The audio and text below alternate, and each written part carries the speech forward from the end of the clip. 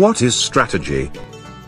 Strategy is yet another overused, and perhaps, most abused word in business. It is widely misunderstood for goals, and at times mere descriptions. And funnily, anything that is said with high-sounding jargon is often mistaken for strategy or being strategic. So let's learn about strategy in a simple and easy way. A simple way to describe strategy is: what position of strength, direction and means do we need to get well-defined results? So to understand this better, let's look at how is strategy developed. Strategy has three parts in it: diagnostics, guiding policy, coherent set of actions. Let's see what they mean. Diagnostics, analysis of a situation to identify the challenges. Guiding policy, provide a framework of options and approach to deal with it. Coherent set of actions, different activities to achieve desired and quantifiable results. Let's look at what happens in a hospital, as an example, to understand these parts of a strategy in a simple and easy way. The doctor examines a patient and advises for diagnostic tests to identify health challenges. After obtaining test results from diagnostics, he suggests a prescription, which is a guiding policy or approach to deal with challenge of curing illness, where she chooses what is the best means for getting desired health outcomes. It may be a combination of few options. Say, of taking a few tablets, or surgery, or diet control, or change in lifestyle, or a few or all of these together in a combination. Then, the doctor writes a prescription with medicines, dietary control and physical therapy. These are all a coherent set of actions to overcome health challenges identified and achieve health outcomes, or call them desired results. So for a business, strategy is about creating unique and valuable position, by following a well-defined approach, and carrying out a set of activities that are usually different from that of competition. So strategy offers an integrated set of choices to do, which are chosen based on where to compete, what unique value to provide, how to get there, unique strengths via capabilities, how to realize and sustain anticipated results. That means strategy is to get unique position, approach and actions for achieving sustained results. Now let's learn the three generic strategies that any business might have, as suggested by Michael Porter, Harvard professor. 1. Cost leadership, being the lowest in the industry to be able to compete on price. Example, a supermarket known to sell groceries at lowest prices. 2. Differentiation, uniqueness in a product or service when compared to competition.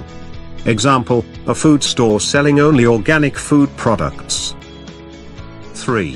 Focus, targeting a chosen set of customers or a need to deliver the best value.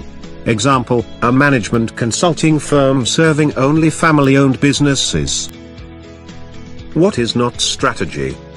It is equally important to know what is not strategy to help succeed in your conversations and business situations.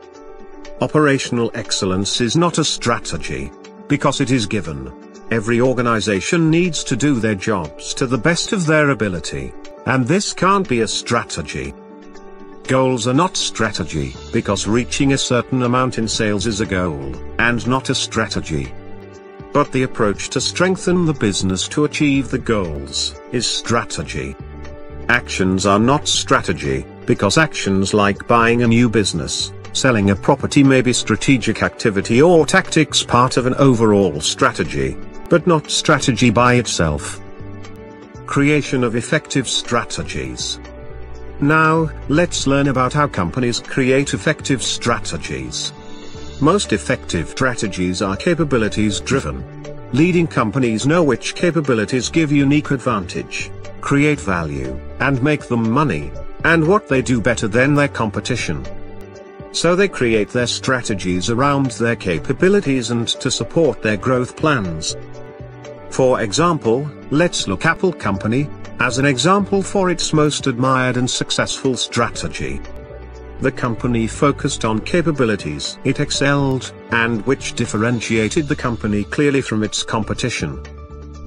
Capabilities such as articulating how customers should experience their products, creating an intuitive flow of interfaces, innovation for new product designs, excelling in branding the products.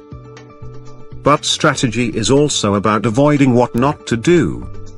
So Apple did not expand into personal computers, but refocused its capabilities on iPhone creation.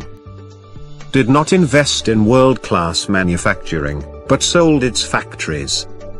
Did not continue new technology development, but created a platform for building on the innovations of others.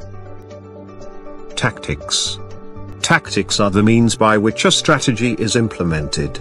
So tactics are those specific techniques and actions that help you get what needs to be done, as part of the overall strategy.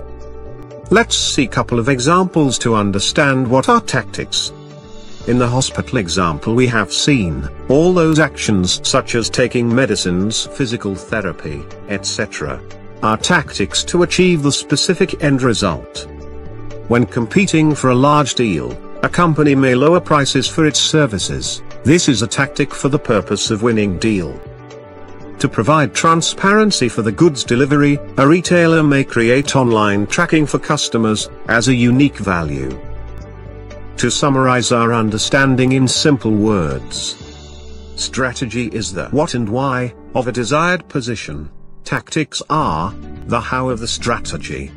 So, in other words, strategy gives the roadmap, based on significant analysis of the external factors and internal capabilities. And tactics are specific actions, aligned with the strategy, that will support to achieve the defined results. Now let's learn about value chain analysis. The value chain is simply all the activities within the operating model, activities and processes that create value for your customers. So, to analyze value chain, we need to identify what happens in a business, and which activities and processes are creating value for customers. Let's take a restaurant as an example to analyze its value chain. Activities in a restaurant are reception, ambience, order taking, cooking, billing, payments, supply chain, maintenance of personnel, car or two-wheeler parking. We all know, customers visit a restaurant to enjoy tasty food. So cooking is a primary activity. So the restaurant must focus on this activity to offer the best value. But they also write bills to collect money for the food orders. This is essential, but no matter how the bill looks, billing has little or no value to the customers. So billing is a secondary, or support activity. However, parking, which is usually a secondary activity, assisted or valet parking at restaurants in crowded city areas, may become a high-value activity, as customers may like the easy access and advantage, and therefore of high value during busy lunch hours.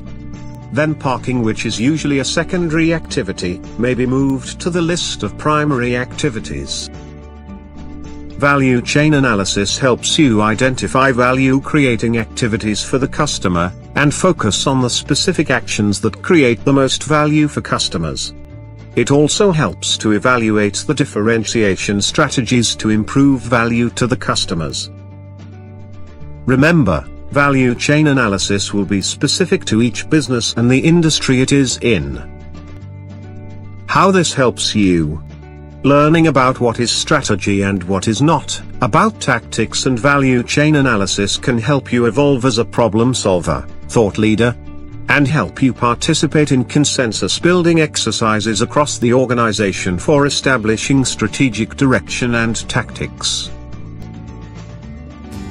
Congratulations! You have now understood the most common and yet most important terms, and this helps you to take part in both strategic, tactical and value chain related conversations that often lead to decision making in organizations. And that's a notable ability you have added to yourself today. Hope you have enjoyed the session. Now take a quick quiz and make a note of learning advice, and move forward to the next lesson. Thank you.